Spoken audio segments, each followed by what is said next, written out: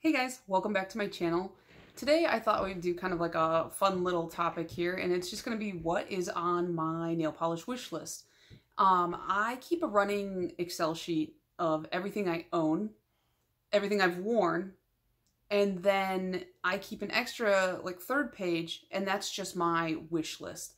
Now when I first got into like nail YouTube probably 5 years ago now, they used to call it like a lemmings list or like nail polishes that, you know, are just kind of out of reach or for whatever reason you just can't get to them. You know, either they're out of stock, they're really old, from another country type of thing. But I guess some of these would kind of fall under that topic, but some of them I can get them. I could find them online pretty easily. I just haven't for one reason or another. And we're just going to talk about those today. I think I've got eight polishes or maybe full collections for some of these.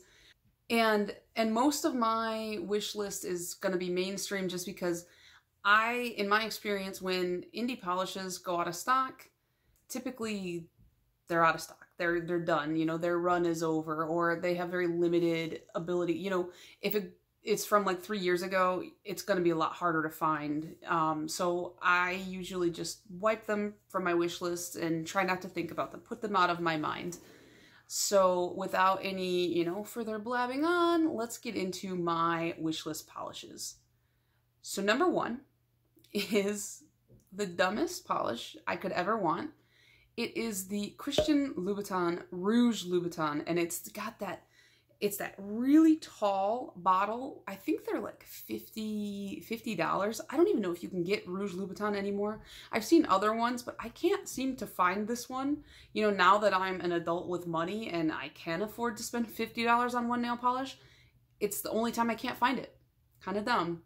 But it's just bougie. It's stupid. I don't need it. I could probably get a comparable red, but I want it. I want that bottle. It's so stupid. I just keep calling it stupid. I don't know. I have this affinity for expensive things that are ugly. I love to pay a lot of money for hideous things.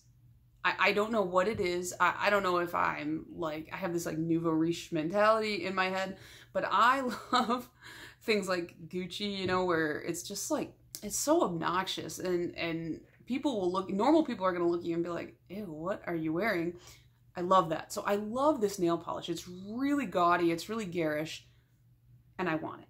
Polish number two is a Cirque Colors polish. And if you saw my, my advent calendar review, you'd know that the first time I ever purchased from Cirque was that advent calendar.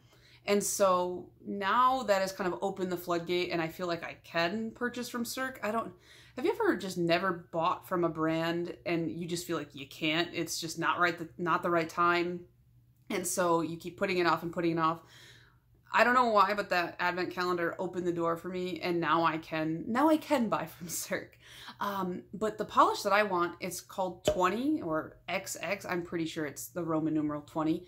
And it's just a polish. It's like a topper with 20 different glitter shades in it. And it's just such a fun, ridiculous nail polish. And I love the idea of toppers. I love toppers. They're so much fun, but I don't wear them very often because they're really, the chunkier glitter ones, they're so hard to get off your nails. And to circumvent that, I could wear a peel-off base coat, but that lasts me like 4 hours. I just end up, it chips so much faster on me than the normal base coat. So I just feel like, what a waste.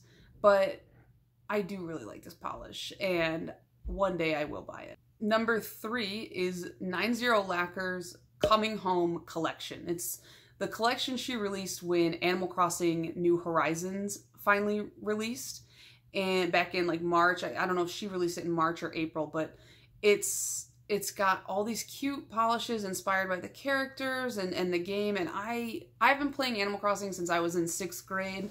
I've been playing since the original GameCube one came out. I used to live in Japan, and I scouted down the original N64 cartridge because it came out on N64 there and not GameCube. So it's safe to say I'm obsessed.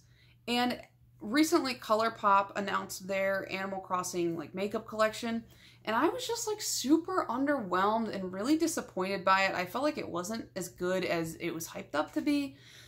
And so I decided the money that I set aside for that makeup release, I'm probably just gonna bite the bullet and buy the 90 Lacquer Animal Crossing nail polish collection instead. I feel like I'm gonna be happier with that, and it's just gonna be a better, you know, investment of my money. So that's what I'm gonna do. Next on my wish list is from Enchanted Polish, and this one is called Sci-Fi. This was part of their Star Wars May the 4th Be With You collection that came out in May of 2020, I believe. I'm pretty sure it's fairly recent. I have never seen Star Wars. Please don't kill me. I grew up on Star Trek, and I just never had an interest in Star Wars.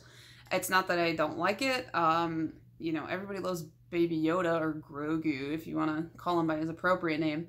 But I just never been interested. Plus, it's funny when people get really mad at you when you tell them you've never seen Star Wars. So I just keep not watching it.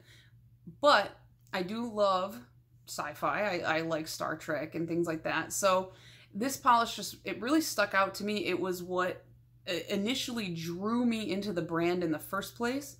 And so I think that it's only fitting that that's the first polish I actually buy from them. I don't know when I'm going to buy it, but that's the first one I'm definitely going to throw in my cart. Next is kind of a weird one. This is from ColourPop. It's called One Wish, Two Wish. They, 3 or 4 years ago, they released, was it 6? I think it was 6 nail polishes. And they were just really like creamy, kind of like dream pastel-y, really cute.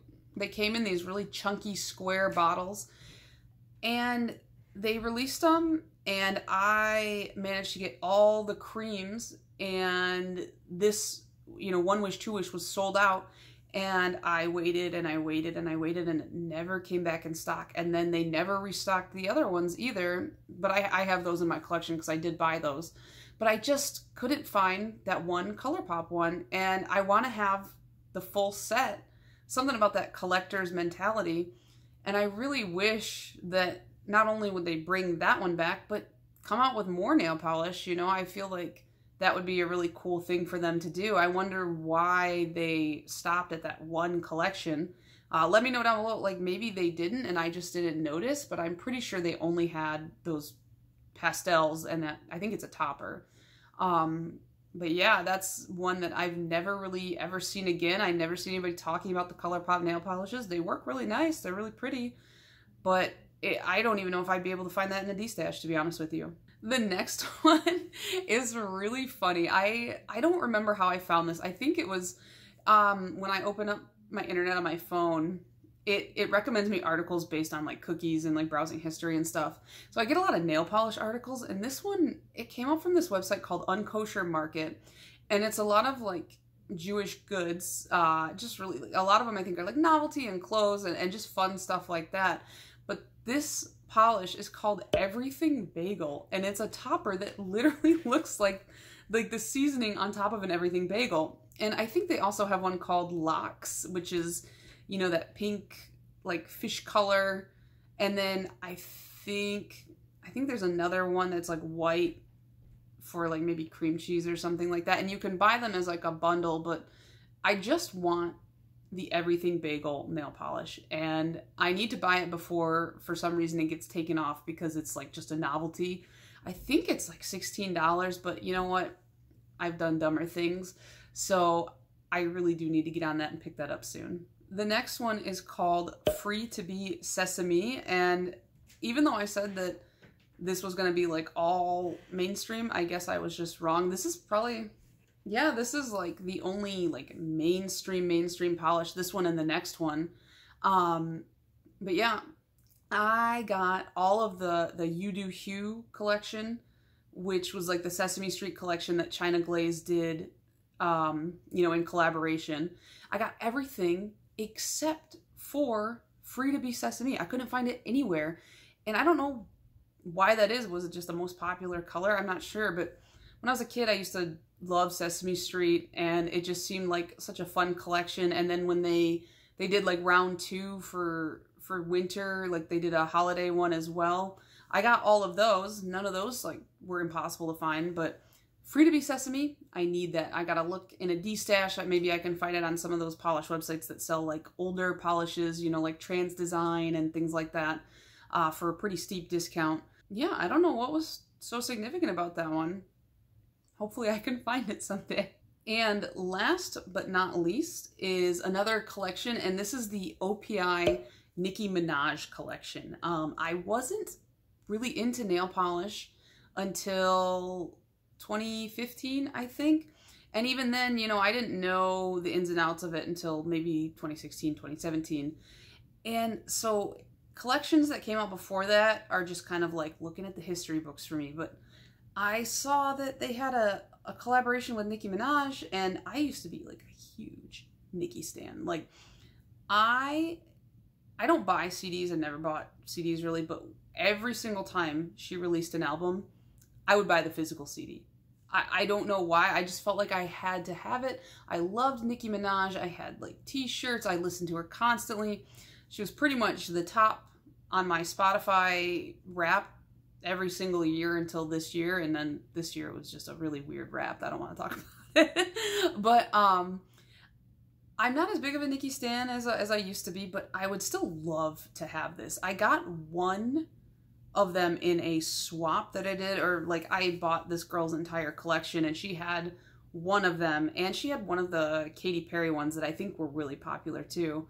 But I got one of the Nicki Minaj ones, and I even want that stupid, ugly crackle polish that was in the collection just to have it. I just want to have the Nicki Minaj collection.